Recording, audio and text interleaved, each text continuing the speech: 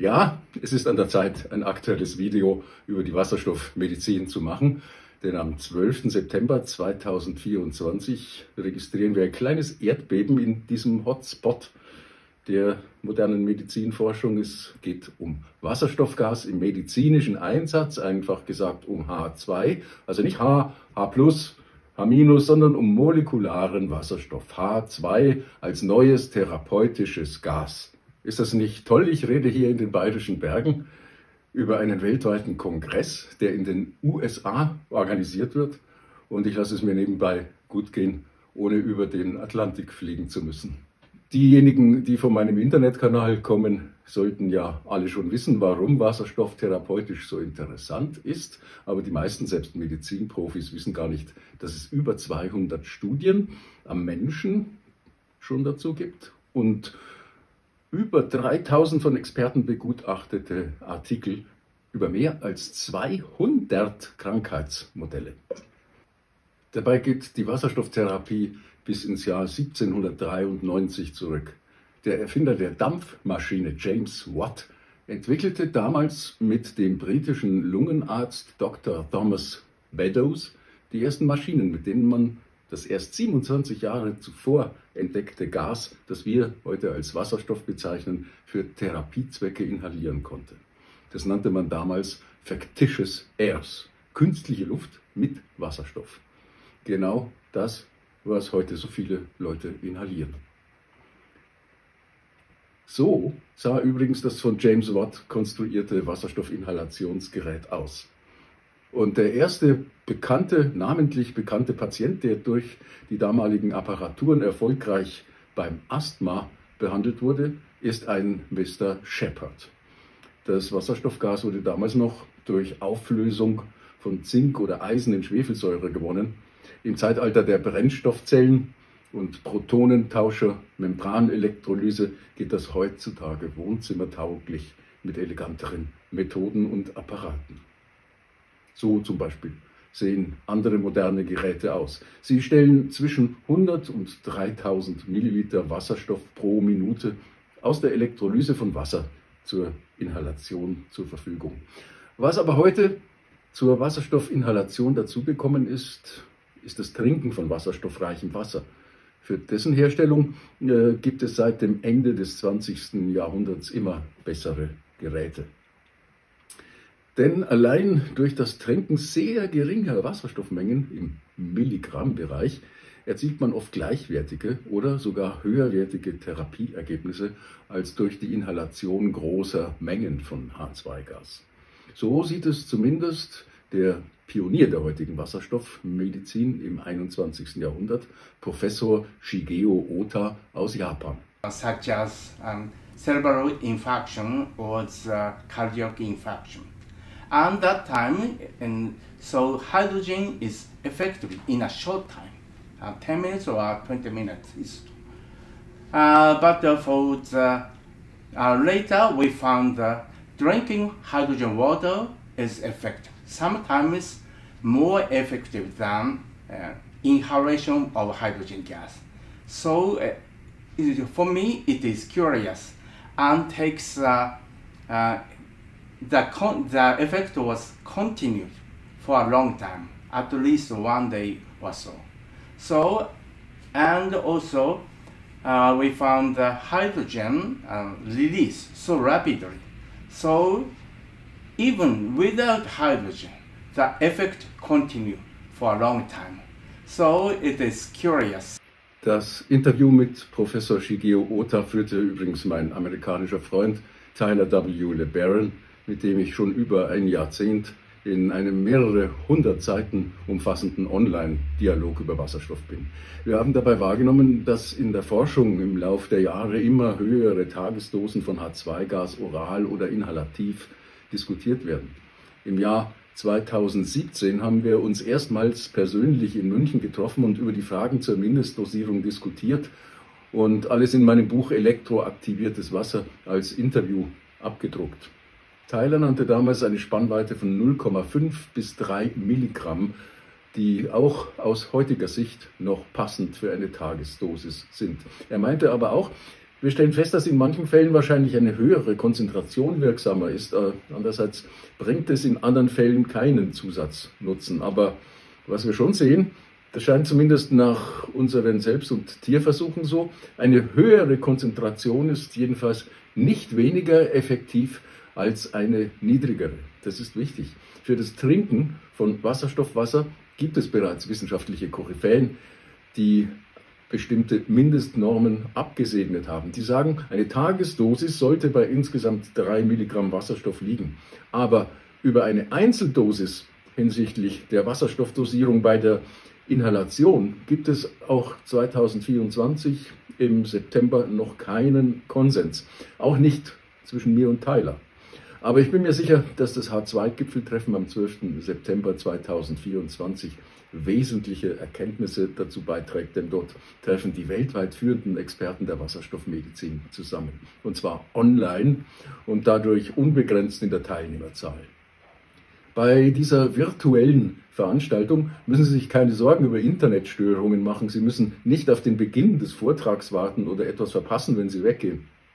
Aufgrund des virtuellen Formats werden die Präsentationen vorab aufgezeichnet, sodass Sie mit doppelter oder halber Geschwindigkeit ansehen, anhalten oder zurückspulen können. Es gab ja in Fernost schon einige Kongresse, die aber hauptsächlich auf China bezogen waren. Seit der ersten bahnbrechenden wissenschaftlichen Publikation von Professor Ota und seinem Team im Jahr 2007 hat die bis dahin völlig eingeschlafene Wasserstoffmedizin bedeutend an Fahrt aufgenommen. Tyler W. LeBaron, der hier beim Kongress von 2016 bereits in der ersten Reihe in der Mitte sitzt, ist als Prophet wirklich um die Welt gepilgert und hat auch zahlreiche Studien initiiert und zumindest gefördert. Auch hier bei der 2017er Konferenz anlässlich des 10-jährigen Jubiläums der neuen Phase der Wasserstoffmedizin sitzt mein Freund Tyler W. LeBaron vorne in der Mitte. Dasselbe ein Jahr später bei der Konferenz 2018, wo er neben Professor Ota aus Japan in der ersten Reihe sitzt. Sehr prestigeträchtig war auch die Konferenz der Internationalen Gesellschaft für Wasserstoffmedizin und Biologie 2018. Der Professor Ota aus Japan, der Wasserstoffpionier, steht hier im Mittelpunkt und Tyler steht neben Frau Professor Maminoda, die natürlich auch 2024 jetzt auf dem MHI Summit zu den wichtigen Referenten zählt. Sie gilt als Ikone der Parkinson-Forschung auf dem Gebiet der H2-Medizin. Ganz wichtiges Teilgebiet. Nun aber der MHI H2 Summit am 12.09. Da treffen wirklich Forscher aus aller Welt aufeinander und alles läuft virtuell ab. Es wird dann natürlich kein Konferenzfoto geben, deswegen habe ich hier eins arrangiert, zumindest mit den Referenten. Es sind diesmal unter den Referenten auch etliche Europäer. Tyler hat nun auch organisatorisch eine Art Masterarbeit hingelegt und die 40 größten Koryphäen auf dem Gebiet der Wasserstoffmedizin zusammengetrommelt, um die Fortschritte der letzten Jahre konzentriert auf einen Tag oder ein paar Stunden sogar nur darzubieten. Insgesamt aber wurden über 40 Stunden an Vorträgen aufgezeichnet, die man dann nach Belieben abrufen kann. Ich gebe Ihnen gleich noch einen Überblick, wer und was Sie hier erwartet. Am 12. September 2024 weltweit online auf dieser Erde. Und wenn man sich registriert, gibt es 18 Vorträge, die kostenlos sind. Man hat 24 Stunden Zeit, an der virtuellen kostenlosen Konferenz teilzunehmen. Für nur 27 US-Dollar bekommt man aber für 30 Tage lang einen VIP-Zugang zu 45 Vorträgen und sogar ein Teilnahmezertifikat. Und wenn man 200 Dollar ausgeben will, ist ja eine Art Spende auch, erhält man sogar 90 Tage lang Zugriff auf die 45 Gipfelpräsentationen. Und für die ganz Ehrgeizigen, also wer mindestens 10 Stunden von dem Inhalt konsumiert, der kann ein offizielles institutionelles Weiterbildungszertifikat der Southern Utah University dazu bekommen. Das können Sie sich dann einrahmen und hinter den Schreibtisch hängen oder Sie verwenden es in Ihrem LinkedIn-Profil, Ihrem Lebenslauf und den sozialen Medien, wo Sie es teilen können. Sie sehen den QR-Code auf meiner Folie und die Registeradresse. Da kommen Sie zu den Details und können sich gleich ein Ticket bestellen. Es gibt genug davon, weil es ja online ist. Schauen wir uns das Originalprogramm an. Mitteleuropäische Zeit ist in Orange dargestellt. Bei uns startet es also Donnerstag um 17 Uhr mit der Begrüßung und den beiden Hauptreferaten von Professor Keir und Professor Ota. Ab 19 Uhr unserer Zeit sind 3 kostenlose Referate abrufbar, sowie 7 VIP-Vorträge, die man eben dann nur mit dem 27 US-Dollar-Ticket oder dem noch höherwertigen sehen kann. Hier geht es in diesen Vorträgen zunächst um die Wirkmechanismen von Wasserstoffgas in der Medizin. Ab 19:30 Uhr geht es um klinische Anwendungen und therapeutische Effekte. 4 kostenlose Referate sowie 15 VIP-Vorträge werden da angeboten. Die Mittagspause, die ist für uns Mitteleuropäer etwas spät, um 20 Uhr angesetzt. Um 21 Uhr, passend zur vorherigen Mahlzeit, öffnet sich der Themenkreis Ernährung und Umwelt. Da gibt es 2 Gratis- und 6 VIP-Darbietungen und ab 21:30 Uhr geht es dann um die Einordnung der Wasserstoffmedizin und ihre Perspektiven. 3-mal gratis, 5-mal VIP. Schließlich zum Abschluss noch eine akademische und eine populärwissenschaftliche Abschluss-Keynote und die Schlussbemerkungen des Organisators Tyler LeBaron. Offizielles Ende um 23 Uhr unserer Zeit. Ihr Zugangsticket erlaubt dann noch für die gebuchte Zeit, also entweder 1 Tag, 30 oder 90 Tage, die gewünschten Präsentationen anzusehen. Und damit komme ich zu dem Ideengeber und Spiritus Rector des 2024er Kongresses, Tyler W. LeBaron. Er ist Gründer und Geschäftsführer des wissenschaftsorientierten gemeinnützigen Molecular Hydrogen Institute, MHI. Er hat einen Hintergrund in Biochemie, Physiologie und Sportwissenschaft. Und neben seiner Moderatorenrolle als Organisator des MHI H2 Summit und intimer Kenner der weltweiten Forschung beleuchtet er die Frage, warum sich die Wasserstoffmedizin trotz ihrer wissenschaftlichen Erfolge noch immer so langsam in der Praxis etabliert. Er spricht über die neuen Mythen und Fakten über molekularen Wasserstoff und er entmystifiziert die Gründe der Skeptiker. Tyler ist nicht nur der führende Botschafter der Wasserstoffmedizin. Er kennt auch viele der maßgeblichen Entscheider und Entwickler in der Industrie, deren Hoffnungen und Übertreibungen er schon des Öfteren angeprangert und verurteilt hat. Der erste Hauptredner ist Professor John Keir von der Harvard Medical School, ein renommierter Herzintensivmediziner am Boston Children's Hospital. Er widmet sich der Therapie schwerkranker Kinder mit angeborenen Herzfehlern. Professor Keirs Frage ist, kann man die Inhalation von 2% Wasserstoffgas über 72 Stunden nach einem Herzstillstand mit ECPR, also das ist mechanische Kreislaufunterstützung, kann man das sinnvoll in eine solche professionelle Reanimationsbehandlung einklinken? Und er will die positiven Vorergebnisse aus Tierstudien bestätigen und das Ganze langsam auch wirklich in die Humantherapie einfügen und etablieren. Toller Gedanke. Zweiter Keynote-Speaker ist Professor Shigeo Ota. Ich habe ihn schon vorgestellt. Er gilt als der Pionier der Wasserstoffmedizin und ist emeritierter Professor der Nippon Medical University in Tokio und Gastprofessor der Shunten-no University in Tokio. Er ist Ehrenpräsident der japanischen Gesellschaft für Mitochondrienforschung, da kommt er ursprünglich her, und Medizin, der japanischen biomedizinischen Gesellschaft für Molekularbiologie und der internationalen Gesellschaft für Wasserstoffmedizin und Biologie. Seine gesamten Publikationszitate belaufen sich auf 17.400, das ist ein sagenhaft hoher Wert. In der Wasserstoffmedizin entdeckte er die biomedizinische Funktion von molekularem Wasserstoff und veröffentlichte 2007 einen historischen Artikel in der Zeitschrift Nature Medicine. Dieser Artikel wurde von Google Scholar 2700 Mal zitiert. Darüber hinaus ist Shigeo Ota Geschäftsführer von Wasserstoffunternehmen, einschließlich der H2 Global Group mit Sitz in Ostrava in der Tschechischen Republik. Noch einmal hier der Zugang zur Ticketreservierung, falls Sie schnell entschlossen sind und das gleich erledigen wollen. Ich komme zur nächsten Referentin, Frau Professor Maminoda, hat sich für das allgemeine Schlusswort eingetragen. Sie ist Pathophysiologin und Pharmakologin von der Kyushu Universität in Japan, inzwischen pensioniert, aber immer noch sehr engagiert an vielen Wirkungsstätten.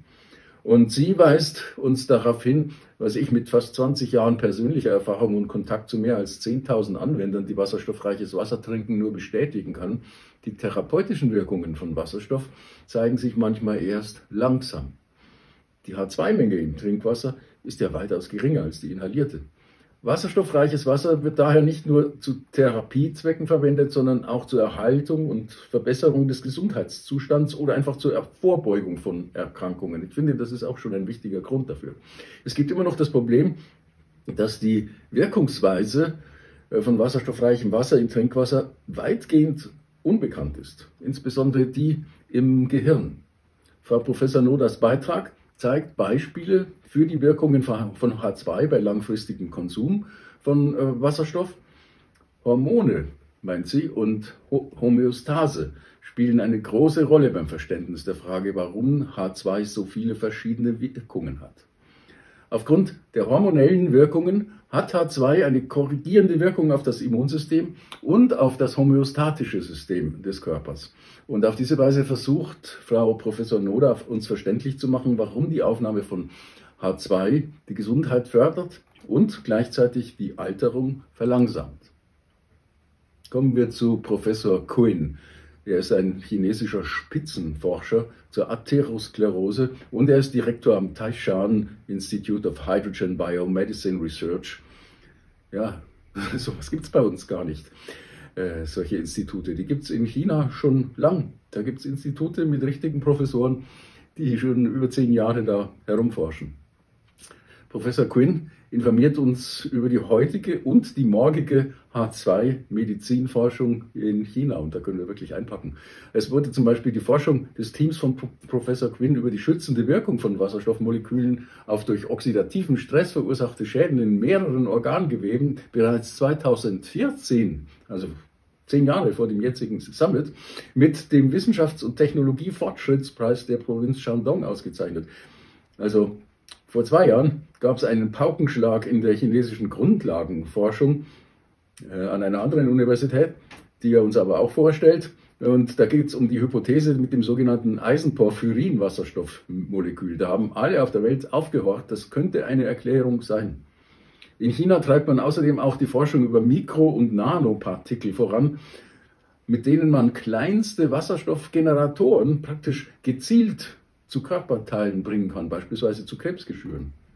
Das hört sich an wie akademische Zukunftsmusik. Das führt aber dort bereits zu konkreter Medizinpraxis. So wurde die Wasserstofftherapie als therapeutische Unterstützung beim chronisch obstruktiven Emphysem und auch bei Covid-19 zugelassen. Da gab es drumherum im Umfeld von Seiten der Industrie auch eine arg übertriebene Propaganda. Und deswegen wird wohl auch Professor Quinn die Forderung stellen, dass da stärker vom Staat reguliert und überwacht wird, was die Industrie sagen darf und was nicht. Kann ich nur zustimmen. Jetzt sehen wir Professor Sun, der sieht noch jung aus, ist aber schon im Ruhestand und ist Ehrenvorsitzender der Shanghai Huikang Hydrogen Medical Research Center Group in Shanghai. Er stellt uns sein neues Konzept für die Wasserstoffnutzung in alltäglichen Gesundheitsbereichen vor, wie zum Beispiel als Trainingsunterstützung, Unterstützung bei der Behandlung von Krankheiten und Gesundheitsförderung. Besonderen Wert legt er darauf, dass er in einer leicht verständlichen Sprache formuliert, was bei Chinesen manchmal schwierig ist. Aber er will auch für Laien verständlich sein, die sich mit der Wasserstoffgesundheit befassen wollen. Das werden Sie in seinem Vortrag schon merken. Nun zu Frau Professor Ma von der Technischen Universität in Peking. Sie war stellvertretende Direktorin der Abteilung für Wasserstoff-Molekularbiomedizin der Chinesischen Medizinischen Gesellschaft für die Gesundheit älterer Menschen. Also wie etabliert das da schon ist, muss ich mich immer wieder wundern. Das Team von Frau Professor Ma ist einer der Pioniere der biologischen Wasserstoffgasforschung. Sie hat mehr als 100 wissenschaftliche Arbeiten veröffentlicht und mehr als 40 Patente im Zusammenhang mit der Wasserstoffmedizin angemeldet. Clevere Frau. Frau Professor Ma stellt uns in ihrem Summit-Beitrag ihren evolutionsorientierten Ansatz zum Verständnis der Funktionen von Wasserstoff in der Physiologie vor. Wasserstoff, der ja einst auf der frühen Erde im Überfluss vorhanden war, spielte eine entscheidende Rolle in der Evolution des Lebens. Insbesondere als sich Organismen an eine sauerstoffarme, aber wasserstoffreiche Umgebung anpassen mussten. Die Präsentation von Frau Professor Ma hebt die Entdeckung der Fähigkeit von Wasserstoff hervor, zelluläre Prozesse zu beeinflussen, darunter die Verringerung von Entzündungen, die Förderung der Gewebeumgestaltung und die Aktivierung von Stammzellen. Die von ihr vorgestellte Forschung unterstreicht dann die vielfältige Rolle von Wasserstoff in der Zellaktivität und legt nahe, dass seine biologischen Funktionen weit über seine bekannten antioxidativen Eigenschaften hinausgehen. Dr. Dillon von der Universität Maryland, er ist ein einflussreicher medizinischer Publizist in den USA, der sich nun auch mit dem wasserstoffreichen Wasser auseinandersetzt.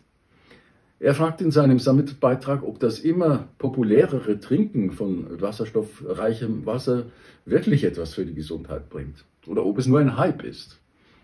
Er verwendet dafür ein bei Prospero registriertes Überprüfungsprotokoll und diese Überprüfung untersuchte die möglichen Vorteile von wasserstoffreichem Wasser in Bezug auf verschiedene gesundheitliche Aspekte wie Trainingskapazität, körperliche Ausdauer, Leberfunktion, Verringerung des Risikos von Herz-Kreislauf-Erkrankungen, Vorteile für die psychische Gesundheit, auch Vorteile bei Covid-19 und die Verringerung von oxidativem Stress und von Aging. Und ja, wie ist jetzt das Ergebnis? Vorläufig. Die vorläufigen Ergebnisse klinischer Studien und Untersuchungen, sagt er, waren größtenteils ermutigend, aber er meint, man braucht größere Stichproben und strengere Methoden, um diese ersten Ergebnisse, die ja positiv waren, zu untermauern. Er will also weiter prüfen, aber das wollen eigentlich alle, die mit dem Thema beschäftigt sind. Professor He, das ist ein sogenannter häufig zitierter Forscher. Und er wurde als einer, halten Sie sich fest, der weltweit besten 2% Wissenschaftler mit wissenschaftlichen Karriereeinfluss ausgezeichnet. 2%. Überlegen Sie mal, wie viele Wissenschaftler es auf der Welt gibt. Er ist Mitherausgeber von Medical Gas Research und Chemical Synthesis. Sein Forschungsschwerpunkt liegt bei intelligenten Nanomaterialien und Nanomedizin für die Präzisionsgastherapie schwerer Krankheiten. Davon haben Sie noch nichts gehört wahrscheinlich. Er hat ein einzigartiges Forschungsfeld der nanomaterialvermittelten Gastherapie entwickelt und über 100 Artikel mit einem H-Index von 60 in führenden Zeitschriften veröffentlicht. Also He, ein Nanomediziner mit Kultstatus, er sieht in der Wasserstoffmedizin derzeit 3 Probleme. Was ist das grundlegende Prinzip der Wasserstofftherapie? Man kennt es noch nicht. Zweitens, wie lassen sich Wasserstoffmoleküle im Körper überhaupt nachweisen? Wie können Wasserstoffmoleküle an den Zielort gebracht werden? Und seine Forschungsgruppe hat dabei eine Reihe von innovativen Erfolgen erzielt. Darunter, sie haben das biologische Ziel von Wasserstoffmolekülen entdeckt und die grundlegenden Prinzipien der entzündungshemmenden, krebshemmenden und alterungshemmenden Wirkung von Wasserstoff aufgedeckt. Zumindest glauben sie das. Seine Gruppe hat die erste Biosonde für Wasserstoff entwickelt und die hohe Fähigkeit von Wasserstoff nachgewiesen, Biobarrieren zu überwinden. Professor He und seine Gruppe haben eine Reihe neuartiger wasserstoffliefernder Biomaterialien entwickelt, um die Wirksamkeit der Wasserstofflieferung zu verbessern und diese Materialien zur Behandlung schwerer Krankheiten eingesetzt. Brauchen wir also die großen Apparate bald gar nicht mehr und wird alles auf Nano hinauslaufen? Oder ist das alles nur Science Fiction? Sicherlich ist das einer der wichtigsten Vorträge bezüglich der Zukunft. Unbedingt anschauen. Einer der angesehensten Wasserforscher im Medizinbereich ist seit vielen Jahren der koreanische Professor Lee. Er ist auch Präsident der koreanischen Water Society. Er hat den Aufbau der Water Ionizer Industrie, vor allem in Korea natürlich, mitgeprägt. Die hat sich ja ursprünglich vor allem auf die gesundheitliche Wirkung von basischem Wasser gestützt. Auch der Professor Lee sieht nun die Zeichen des neuen Wasserstoffzeitalters, sagt aber trotzdem noch, das wirksamste Wasser gegen Zivilisationskrankheiten ist alkalisches Wasser.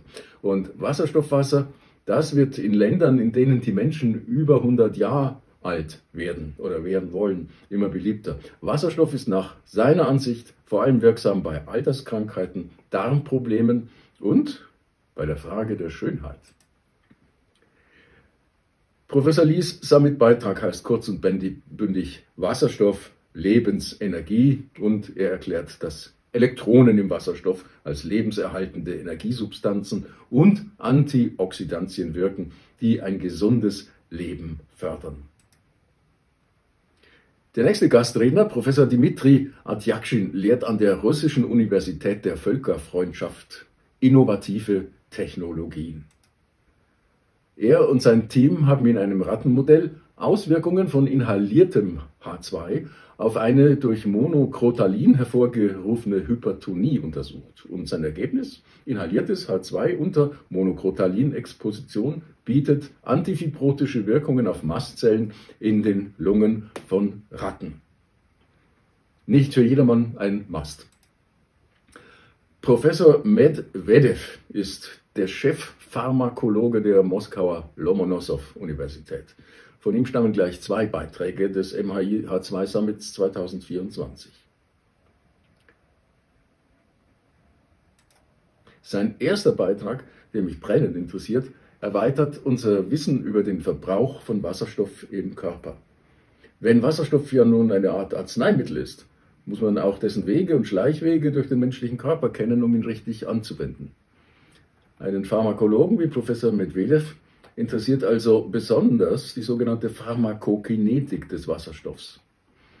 Die Moskauer Forscher haben nun den Weg des Wasserstoffs gleich zweimal untersucht, nämlich einmal den natürlicherweise von der Darmmikrobiota gebildeten Wasserstoff, den man durch Laktoseessen gezielt stimulieren kann, aber auch den durch Trinken aufgenommenen Wasserstoff aus wasserstoffreichem Wasser. Also, sie haben endogenen und exogenen Wasserstoff getrennt voneinander im Körper verfolgt und analysiert. Schon im Jahr 2012 gab es ja eine kinetische quantitative Studie des Japaners Shimuchi, aber die russischen Forscher konnten viel schneller und viel genauer mit einem neu entwickelten Diodenlaserspektrometer messen.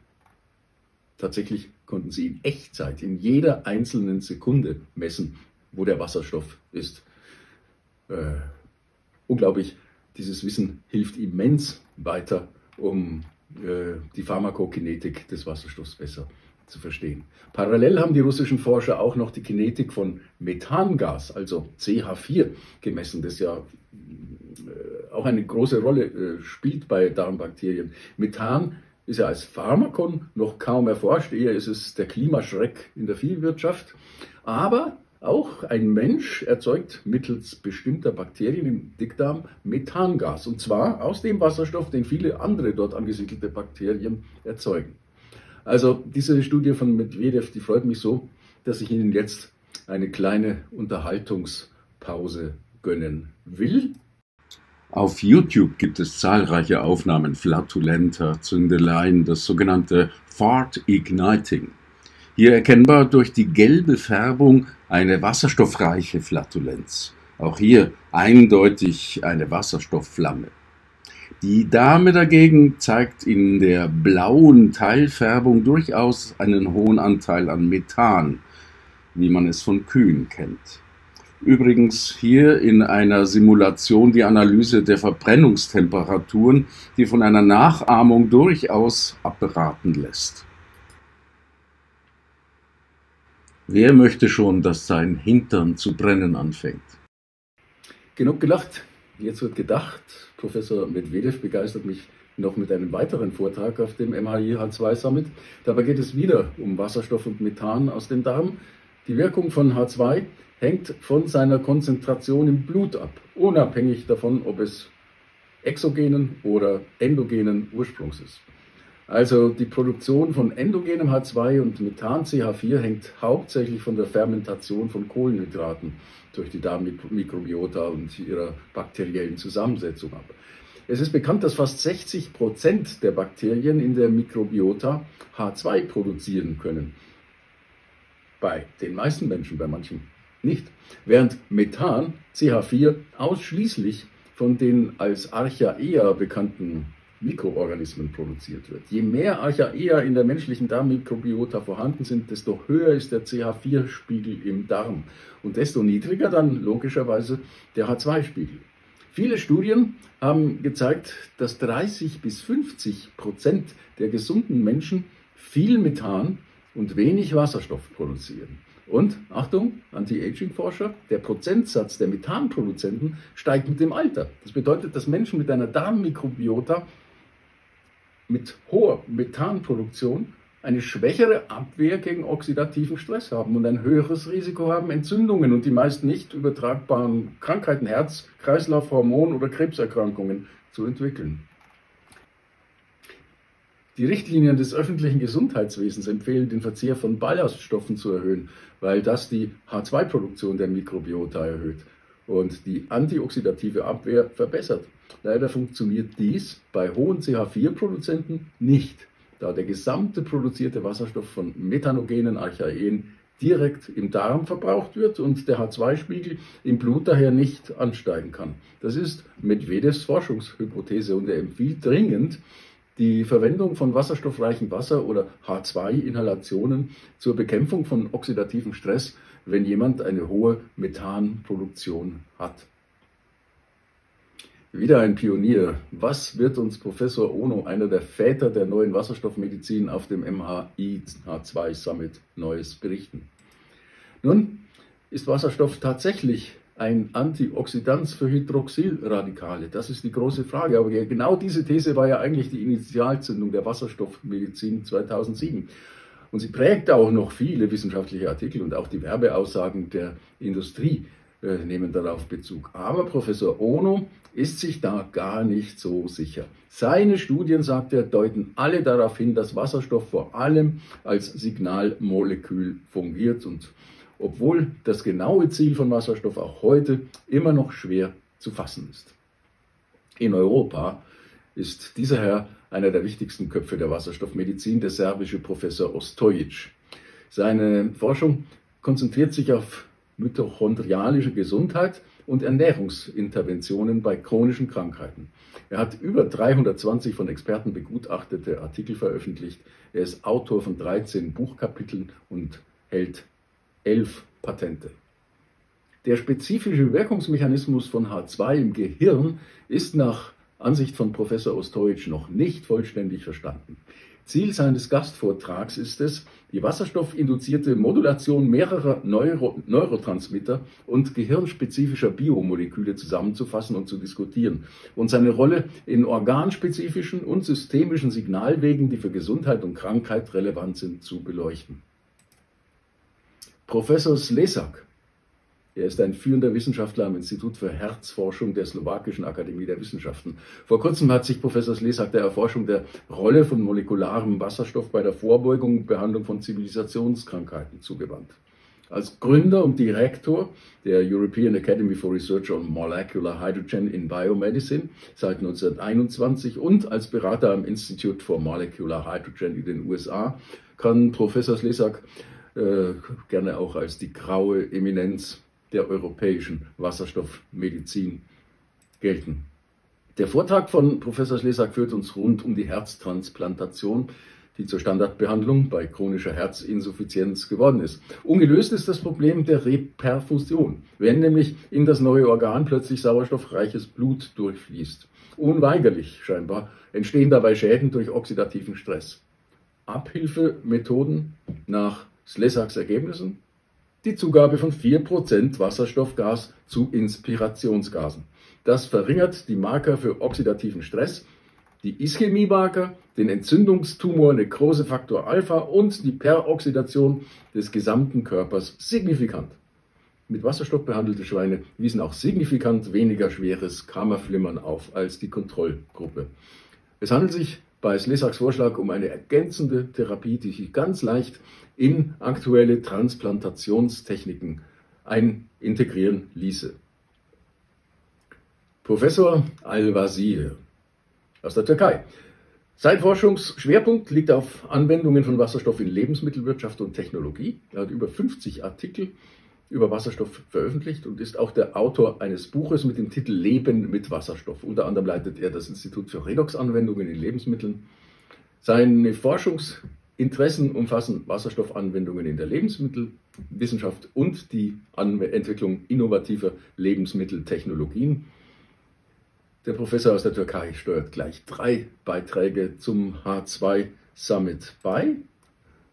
Der erste sagt, Lebensmittel sind anfällig für viele Verderbniserscheinungen, die zu unerwünschten Veränderungen der Qualität, zu Nährwertverlust und auch zu geringerer Haltbarkeit führen. Al-Wazir und sein Team haben die Wirkung der Wasserstoffanwendung in verschiedenen Lebensmittelprozessen auf die Qualitätsmerkmale von Produkten geprüft. Zum Beispiel bei der Lebensmitteltrocknung konnten sie durch die Einbeziehung von Wasserstoff die Nährwerte und die sensorischen Eigenschaften, zum Beispiel von Aprikosen und Äpfel, die aus der Türkei viel exportiert werden, geschützt werden. Darüber hinaus konnten durch die Einbeziehung von Wasserstoff in die Atmosphäre der Lebensmittelverpackung die physikochemischen und Nährwerte verschiedenster Lebensmittel, etwa Erdbeeren, Fisch oder Frischkäse, besser geschützt und die Haltbarkeitsdauer dadurch verlängert werden. Diese Ergebnisse zeigen, warum die Verwendung von Wasserstoff als Schutzgas in Lebensmittelprozessen, die ja schon lange zugelassen ist, für die Bewahrung der Frische und der Qualitätsmerkmale von Lebensmitteln immer wichtiger wird. Ein weiterer Beitrag von Professor Al-Wazir ist die Produktsicherheit von Lebensmitteln. Biogene Amine. Die verursachen in fermentierten und auch in proteinreichen Lebensmitteln oft ernsthafte Gesundheitsprobleme. Al-Wazir und seine Leute haben herausgefunden, dass die Verwendung von wasserstoffreichem Wasser beim Butterwaschprozess sowie bei der Fermentation von Gemüse sowie der Einsatz von Wasserstoffgas in der Atmosphäre von verpacktem Fisch und Hackfleisch die Bildung von biogenen Aminen während der Lagerzeit begrenzen kann. Dann gibt es noch das Thema Schwermetalle. Das sind krebserregende Lebensmittelverunreinigungen.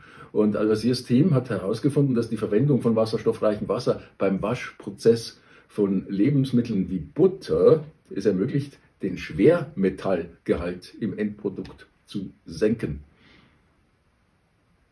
Ich wusste gar nicht, dass in Butter Schwermetalle sind. Deswegen wiegt die wahrscheinlich so viel. Oder man wiegt so viel, nachdem er eine gegessen hat. Auf jeden Fall ist es eine simple Methode, dass wieder alles in Butter ist, wenn man wasserstoffreiches Wasser zum Waschen hernimmt. Die Ergebnisse legen nahe, dass die Anwendung von Wasserstoff in seiner gasförmigen oder in der wasserstoffreichen Wasserform die Sicherheit des Endprodukts gegenüber biogenen Aminen und Schwermetallen verbessern kann. Was hat der Professor uns noch zu sagen? Das geht jetzt deutlich über die Grenzen der Wasserstoffmedizin hinaus. Al-Wazir und sein Team haben gezeigt, dass wasserstoffreiches Wasser die Extraktion verschiedener Komponenten aus verschiedenen Pflanzenmaterialien verbessern kann. Zum Beispiel die Extraktion von phenolischen Substanzen, von Flavonoiden, Anthocyananen, von Pigmenten, von organischen Säuren, von reduzierten Zuckern, von Aminosäuren, von Ascorbinsäure und Antioxidantien. Alles wurde deutlich erhöht, wenn im Extraktionsprozess wasserstoffreiches Wasser anstelle von normalem Wasser verwendet wurde. Die Extraktion dieser Nährstoffe und Phytochemikalien war bei 35 Grad Celsius besser als bei 25 Grad. Diese Ergebnisse legen wiederum nahe, dass das Trinken von wasserstoffreichem Wasser bei Raumtemperatur nach dem Verzehr von Obst, Gemüse, Fleisch und anderen Lebensmitteln die biologische Zugänglichkeit und biologische Verfügbarkeit von Nährstoffen und Vitaminen verbessern kann. Also wenn man aus einem der Vorträge einen sofortigen Nutzen ziehen kann, dann aus diesem. Als Kind haben sie mir immer erzählt, nach Steinobst dürfte man überhaupt kein Wasser trinken. Und was für einen Unsinn man sich auch noch ein Leben lang merkt, der einem in der Kindheit erzählt wird. Kommen wir zu Dr. Nazarov, ein Experte für Gastherapien seit Jahrzehnten. Er hat uns aus Odessa in der Ukraine 2 Vorträge mitgebracht. In dem ersten spricht Dr. Nazarov über medizinische Gase. Das sind also Sauerstoff, Ozon, Wasserstoff, Kohlenmonoxid und Dioxid, Schwefelwasserstoff, Distickstoffoxid, Xenon und andere Inertgase. Beispielsweise ist Wasserstoff ein Reduktionsmittel. Xenon ist ein Inertgas und Ozon ein aktives Oxidationsmittel. Gleichzeitig weisen diese drei Gase ein nahezu identisches Spektrum pharmakologischer Aktivität auf. Was sagt er? Was normalerweise durch das Vorhandensein einer direkten oder indirekten antioxidativen Aktivität von medizinischen Gasen erklärt wird. Dr. Nazarov versucht nun, die Aktivierung des homöostatischen Systems durch Wasserstoff in die Familie der medizinischen Gase systematisch einzuordnen. In seiner Präsentation werden die praktischen Auswirkungen dieses Ansatzes erörtert, einschließlich praktischer Empfehlungen für die kombinierte Verwendung von Wasserstoff und anderen medizinischen Gasen. Ein weiterer Vortrag von Dr. Nazarov wendet sich einer besonderen Gasmischung in der Herzchirurgie zu. Er stellt die Frage, bringt die Verwendung von H2 und NO, also als Mischgas, Vorteile? Und zwar schlägt er das vor, wenn eine künstliche Blutzirkulation erforderlich ist.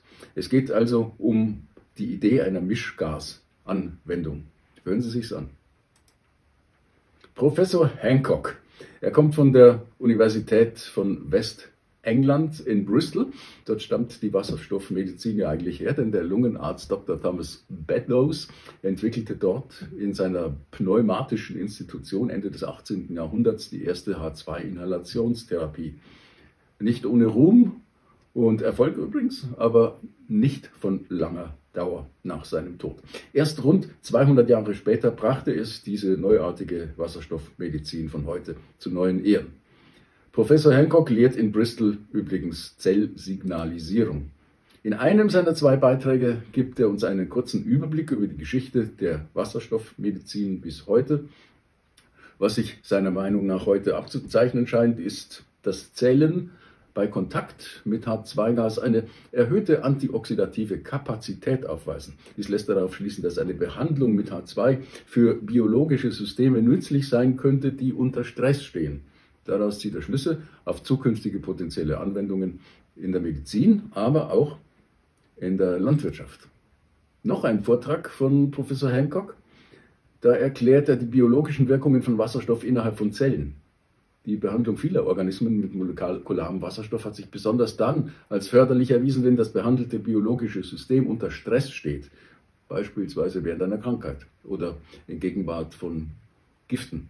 H2 reagiert nicht ohne weiteres mit anderen wichtigen reaktiven Signalmolekülen, also darunter auch nicht mit Stickoxidradikalen, Superoxidradikalen oder Wasserstoffperoxid. Hancock gibt uns einen Überblick über die verschiedensten Denkmodelle, wie man das ungewöhnliche Verhalten von Wasserstoff erklären könnte. Das ist Grundlagenforschung aus dem Vereinigten Königreich. Wir sind wieder in China. Professor Long, ein renommierter Biologieprofessor an der Universität. Seine Forschung konzentriert sich auf Alterungsbiologie, Zellbiologie, oxidativen Stress und mitochondrialen Stoffwechsel, wobei er sich besonders für mitochondriale Nährstoffe und Arzneimittelforschung interessiert. Seine umfangreiche Arbeit hat wesentlich zum Verständnis mitochondrialer Dysfunktion und ihrer Rolle bei neurodegenerativen und metabolischen Erkrankungen beigetragen.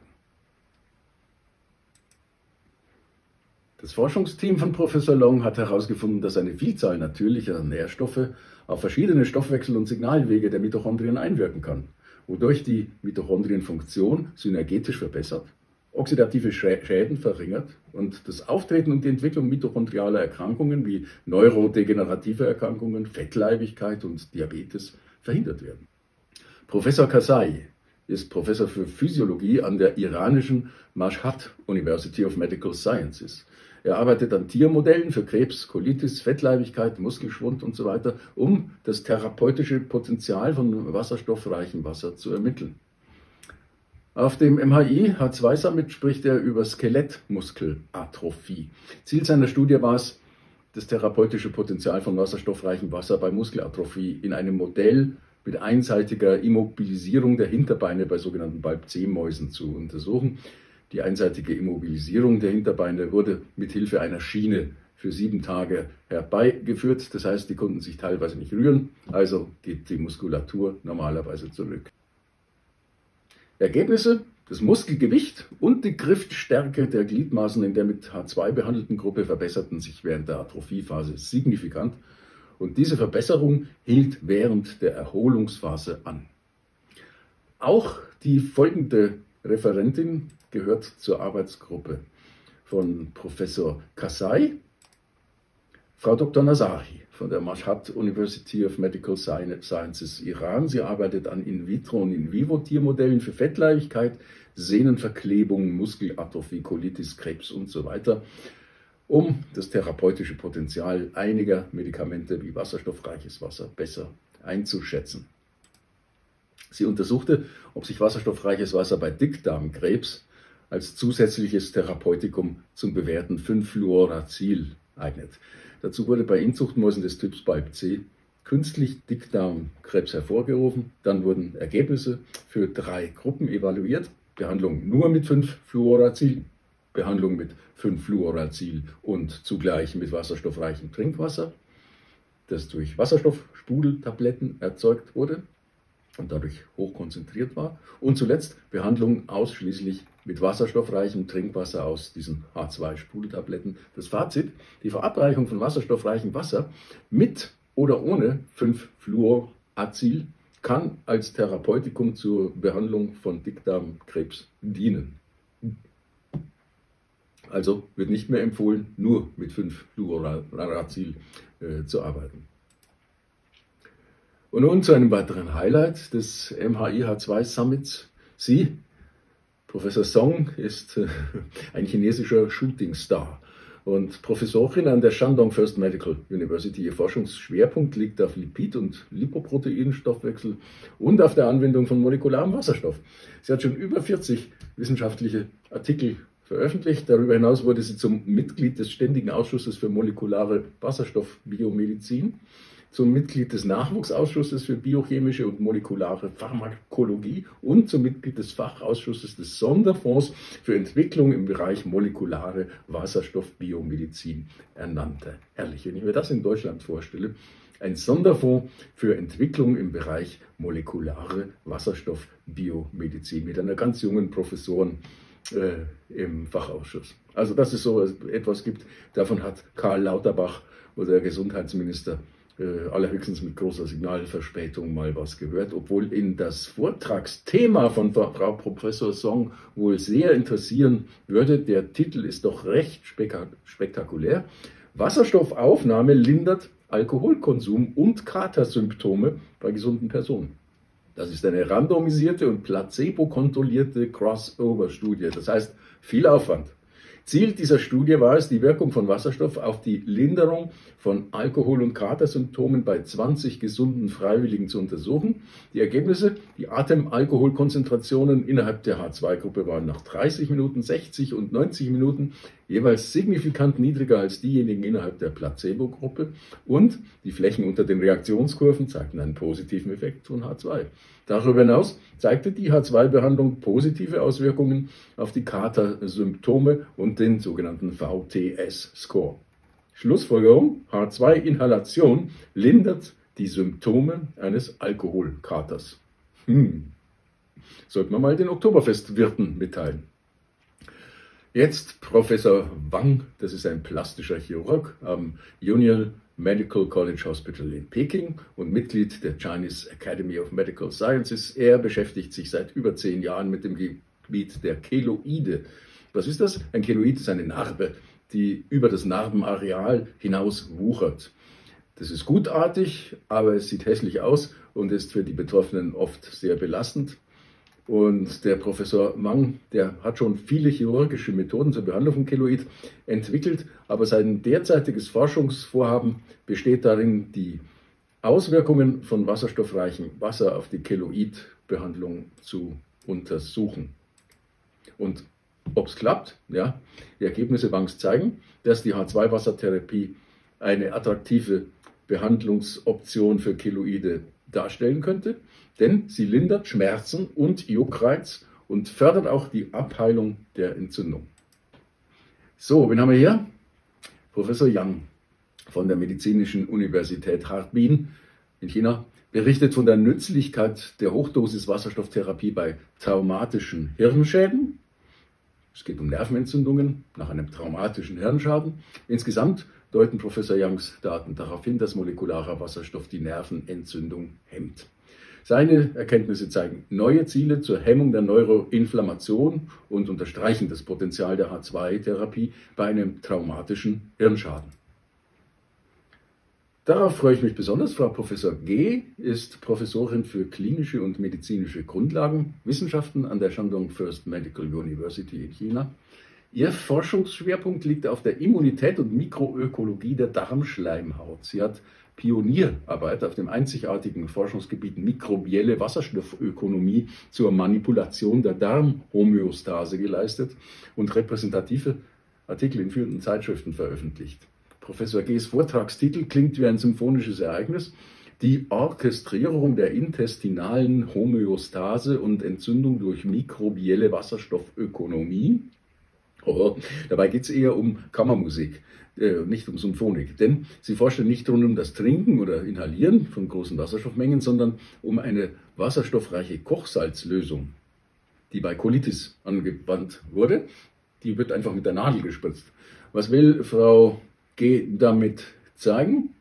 Exogenes H2, also von außen gespritzt, programmiert den Stoffwechsel von Darmbakterien neu, indem es die H2-Darmmikrobiota SCFA-Achse reguliert. Das muss sie selbst erklären, das kann ich nicht. Und es stärkt die Darmbarriere durch Modulation spezifischer Bakterien, wobei eine verbesserte mikrobielle Wasserstoffökonomie eine Colitis lindert. Die Forscherin meint, obwohl wir nun beginnen, den zugrunde liegenden Mechanismus zu verstehen, gibt es in dieser Studie einige Einschränkungen. Mikrobiommanipulationen, Nanomedizin mit gezielter Wasserstofffreisetzung im Darm und klinische Validierung müssen dringend erforscht werden. Ja, das finde ich auch. Na dann los, geh mal. Jetzt Olga Pohl. Dr. Pohl ist Koordinatorin der Molecular Neuropharmacology Group am St. Paul Research Institute und am Neurosciences Institute der Autonomen Universität Barcelona in Spanien. Außerdem ist sie noch Herausgeberin der Zeitschrift Antioxidants und Vorstandsmitglied der European Academy for Molecular Hydrogen Research in Biomedicine. Ja, was hat sie uns denn geforscht? Bei Dr. Pohls Vortrag geht es um die Nebenwirkung einer Behandlung mit Chemotherapie von Krebszellen. Bei Frau Dr. Pohls Vortrag geht es um die Nebenwirkung einer Behandlung mit Chemotherapie von Krebspatienten. Bei Patienten, die sich einer Chemotherapie unterziehen, treten auch neben Schmerzen auch andere Symptome auf, wie beispielsweise Angstzustände, Depressionen, Muskelschwund, kognitive Defizite und Gewichtsverlust. Und all das kann sich erheblich auf die Lebensqualität der Patienten auswirken und es kann sogar dazu führen, dass die Chemotherapie abgebrochen werden muss. Und Frau Dr. Pohls Studienergebnisse legen nun den Einsatz von wasserstoffreichem Wasser als wirksame und sichere Therapie gegen unerwünschte Folgen von Chemotherapie nahe. Professor Yu, der arbeitet im chinesischen Wuhan als Leiter der Abteilung für Hals-, Nasen-, Ohrenheilkunde und Allergologie am elitären Tongji-Krankenhaus. Er ist ein international vernetzter Forscher, leitete 20 Forschungsprojekte, schrieb 60 Artikel in Top-Zeitschriften der Allergologie und auch er spricht nicht über Trinken oder Inhalieren von Wasserstoff, denn er hat eine neue Behandlungsmethode zur Nasenspülung erfunden. Raten Sie mal, was wird das wohl sein? Natürlich eine Nasenspülung mit Kochsalzlösung und Wasserstoff. Er berichtet darüber nur Gutes. Zunächst das Schlechte: 5 bis 15% aller Chinesen leiden unter allergischer Rhinitis und die Behandlungsmöglichkeiten der Schulmedizin, Histaminika, Hormone und andere Behandlungen sind nur symptomatisch orientiert. Allerdings die neue Yu'sche Formel für die Nasensprayer, die hat eben durch das Wasserstoffwasser offenbar entzündungshemmende Wirkungen, antioxidativ. Und tatsächlich nach 30-tägiger Spülung mit den neuen Tropfen mit Wasserstoff, da hat sich der Komfort in der Nase deutlich verbessert, die Nasensekretion und die Zilienclearance. Die Wirksamkeitsrate insgesamt 86,7%. Und daraus lässt sich doch sicherlich ein Geschäft machen. Bis jetzt wird das neue Mittel erst von einigen wenigen Krankenhäusern empfohlen und anerkannt, aber einfach, weil es noch nicht bekannt ist wahrscheinlich, denn ein Bedarf dafür, den gibt es ja überall auf der Welt. Professor Pocottillo ist Doktor der Biowissenschaften und Professor der Abteilung Lebensmittel, Biotechnologie und Chemie an der Nationalen Technischen Universität Ternopil Ivan Pulji in der Ukraine. Er ist in der Ukraine bekannt für seine akademischen Forschungen und für die Popularisierung von Wasserstoffwasser. Er hat mehr als 200 wissenschaftliche und methodische Artikel veröffentlicht. Er interessiert sich, wie die bereits vorgestellte Arbeitsgruppe von Dr. Nasari aus dem Iran, für die Darmkrebsbehandlung mit 5-Fluoracil und wasserstoffreichem Wasser. Ziel seiner Studie war es, die Wirkung von mit molekularem Wasserstoff und 5-Fluoracil gesättigtem Wasser auf den Gehalt an Carbonylgruppen oxidativ modifizierter Proteine im Blutserum weißer Ratten mit Dickdarmkrebs zu untersuchen. Die Tiere tranken nach Belieben Wasser mit molekularem Wasserstoff, allerdings nur in einer geringen Konzentration von 0,6 ppm. Was kam raus? Die Verwendung von mit molekularem Wasserstoff gesättigtem Wasser ist eine wirksame Methode zur Verringerung der oxidativen Veränderung von Proteinen bei Ratten mit Dickdarmkrebs unter 5-Fluoracil-Chemotherapie. Emeritus Garth L. Nicholson ist Gründer, Präsident, wissenschaftlicher Leiter und emeritierter Forschungsprofessor am Institute for Molecular Medicine im Huntington Beach in Kalifornien. Er hat über 700 medizinische und wissenschaftliche Artikel veröffentlicht, darunter 20 Bücher als Herausgeber, und er saß im Redaktionsausschuss von 30 medizinischen und wissenschaftlichen Zeitschriften und er war bei 4 dieser Zeitschriften leitender Herausgeber. Also den kennt man weltweit, ein berühmter Mann. Sein 44-seitiger Review-Artikel über Wasserstoffmedizin bis 2016 im Internationalen Journal of Clinical Medicine war ein wirklich viel beachteter Meilenstein der Wasserstoffmedizin. In seinem jetzigen Beitrag zum MHI H2 Summit 24 will er über Wasserstoff-Nanobläschen sprechen, die das Herz vor oxidativen Schäden schützen. Wasserstoff-Nanobläschen, das sind eben nanometergroße Bläschen, die molekulares Wasserstoffgas enthalten. Im Gegensatz zu H2-Bläschen normaler Größe kann man ihre Halbwertszeit stundenlang erhalten, sogar wenige Tage. Also das verflüchtigt sich nicht so schnell, der Wasserstoff. Und Nicholson und sein Team, die haben die Fähigkeit von diesen H2-Nanobläschen getestet, oxidativen Stress in Organen wie dem Herzen zu reduzieren. Naja, was kam raus? Die Ergebnisse zeigen, dass es funktioniert. Das ist Assistenzprofessorin Darinka Korowljew. Sie hat Erfahrung mit der Arbeit an alternder Bevölkerung, einen Doktortitel in molekularer Wasserstoffforschung von der Universität Novi Sad in Serbien. Hören wir uns an, was sie uns sagen will. Wasserstoffinhalation dient zur Verbesserung der Gesundheit und Lebensqualität bei älteren Menschen. Gut.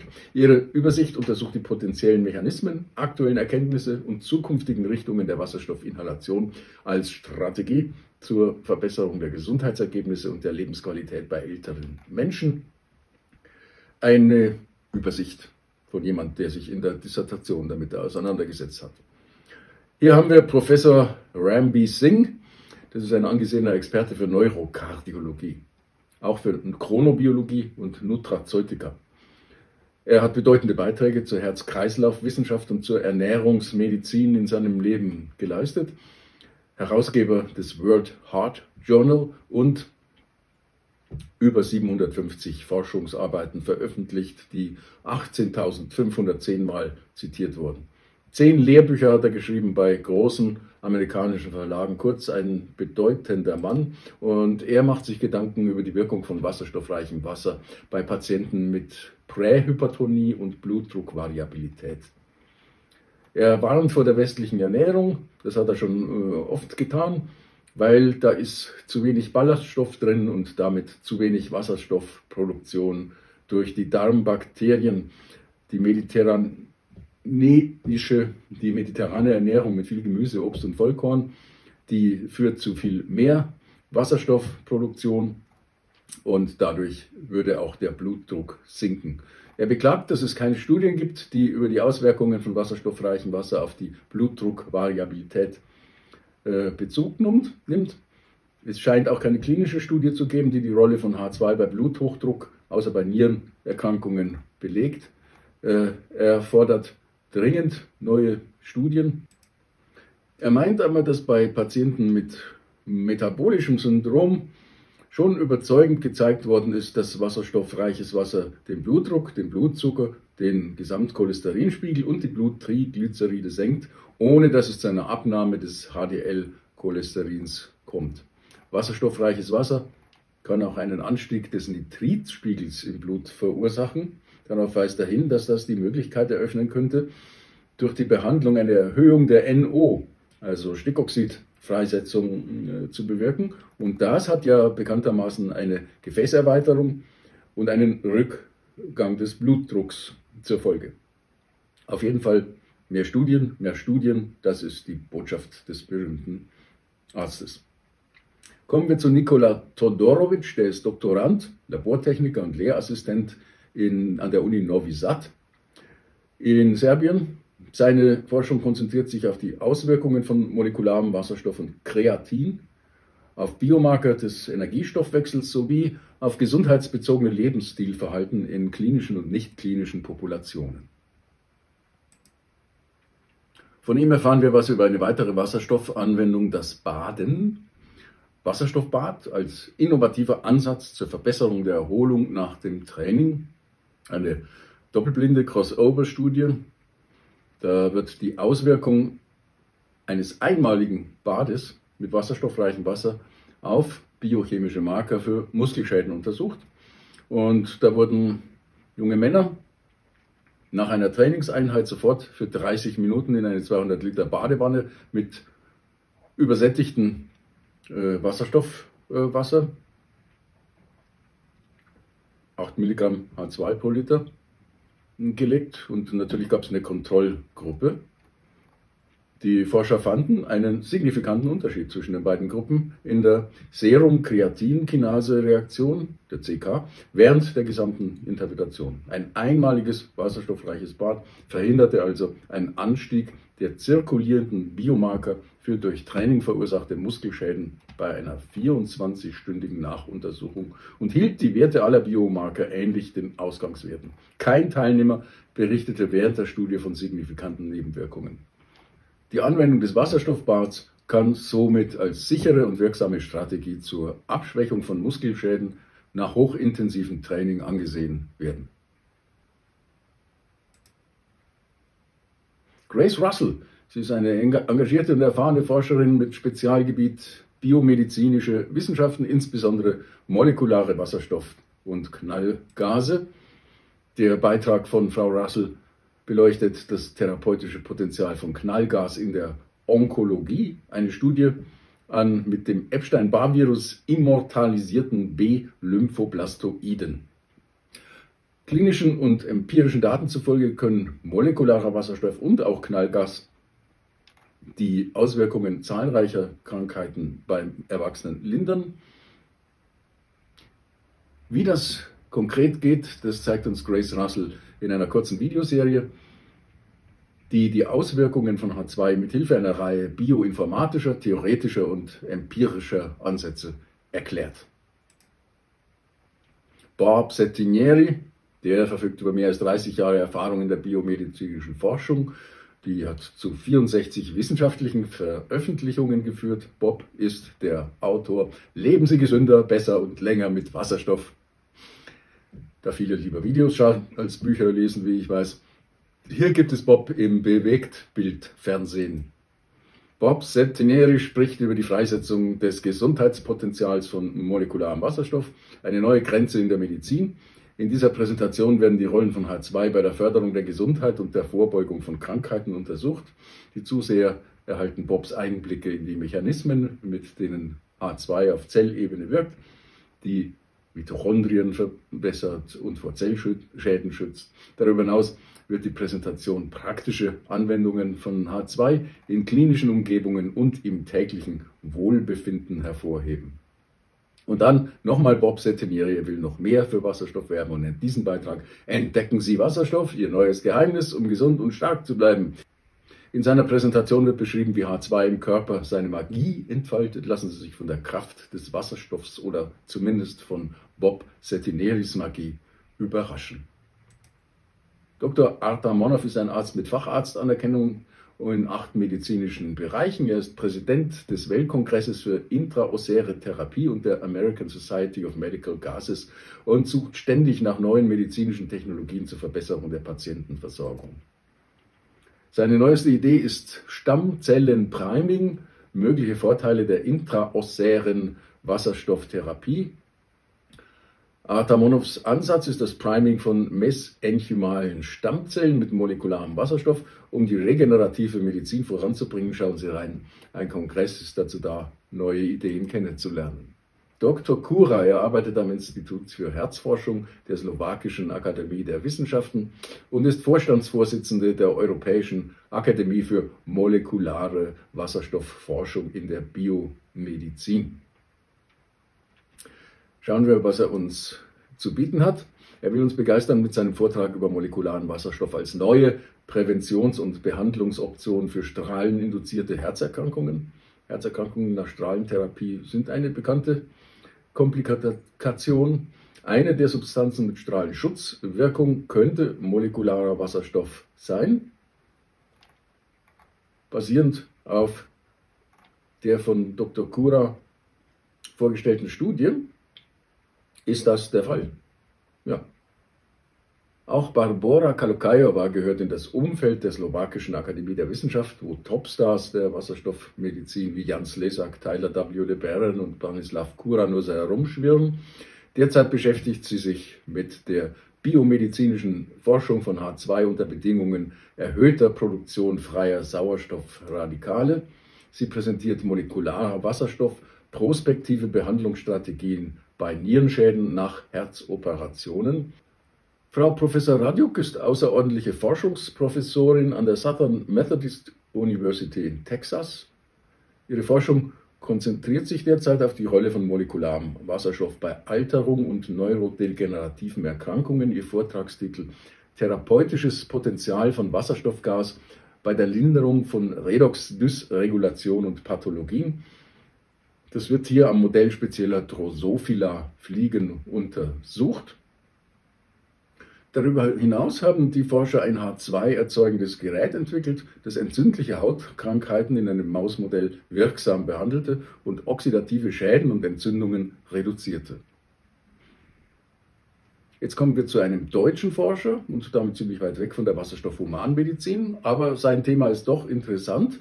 Er ist Meeresbiologe und wollte wissen, ob man die sogenannte Korallenbleiche, die durch den Klimawandel verursacht, ob man die durch die Anwendung von Wasserstoff an den Korallen einstellen kann.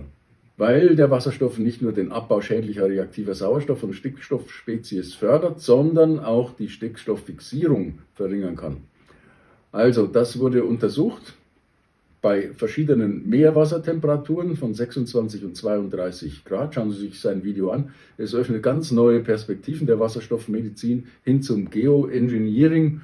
Allerdings muss man da natürlich schon auch wahnsinnig viel Geld einsetzen, wenn man da die Korallen besprudeln will.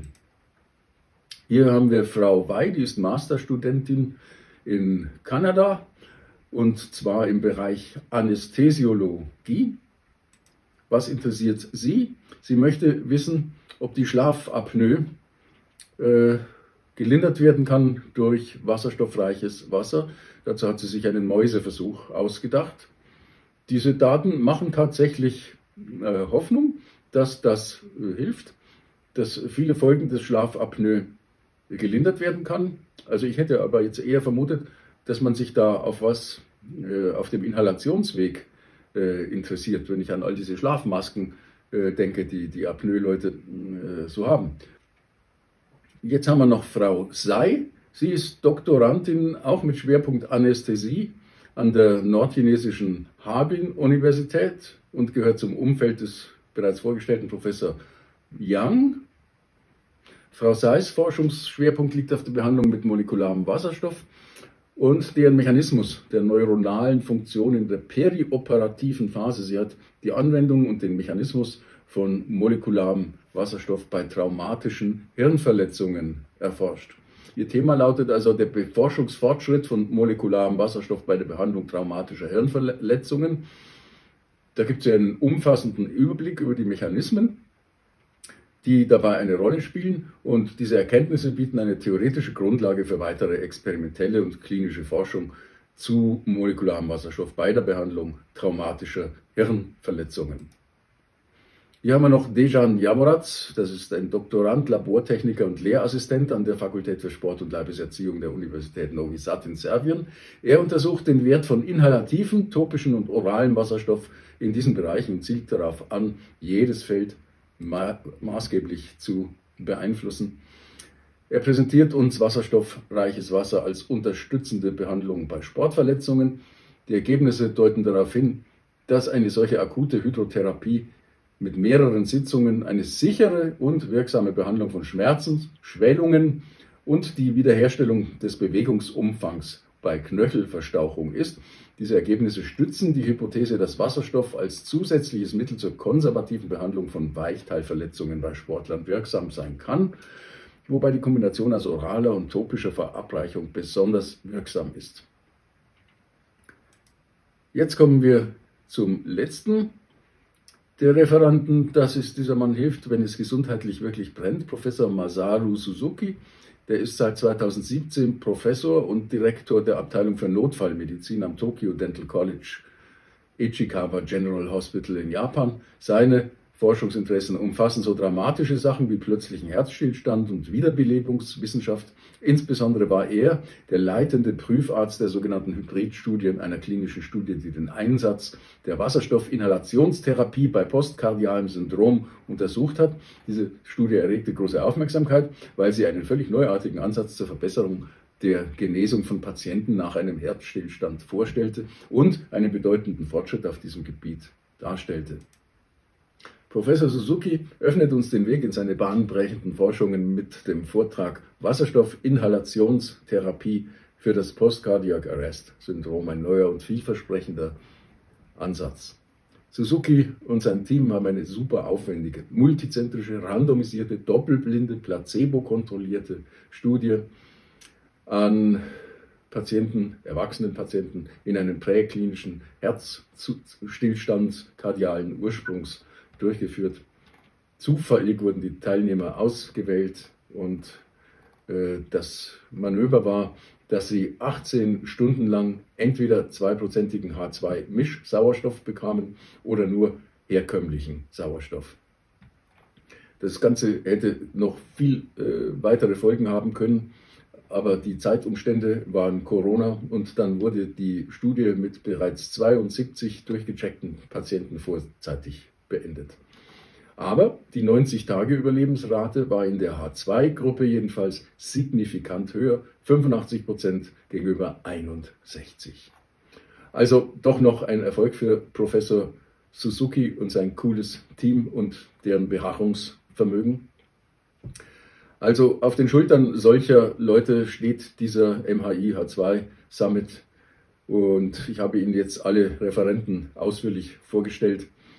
Und ich hoffe, Ihr Interesse geweckt zu haben, sodass Sie sich zielsicher zu dem, was Sie am meisten interessiert, vorwärts bewegen können.